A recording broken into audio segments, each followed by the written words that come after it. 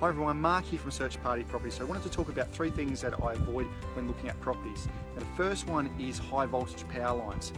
Now, whether you believe it will make your hair stand up on end or it has some health problems there associated with living close to it, that's up to you, but it absolutely does have an effect on the valuation of your property.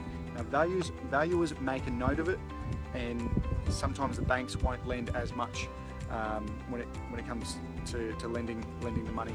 Also, from the point of view of resale as well, not everybody wants to live next to high voltage power lines, and so that has an effect on the demand on your property when it comes time to sell.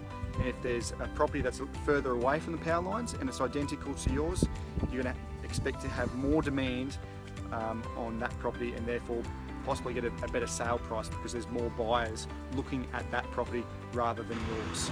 Number two is flood affection. It's actually one of the first things that we check is the flood maps to see if it is flood affected. And if it is, we just simply move on and start looking for the next property. It can potentially cost you time and money if your property is flood affected. If the property does flood, it's going to take you time to repair the property and get it back up to scratch. It's also going to cost you the money to do those repairs.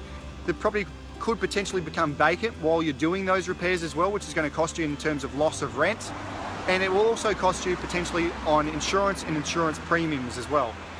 So if it's flooded, forget it. So number three on what I avoid when looking at property is main roads and highways.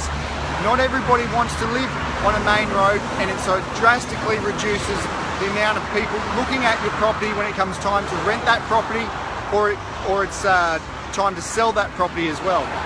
And therefore you're limiting your market and reducing the potential that that property might be able to achieve.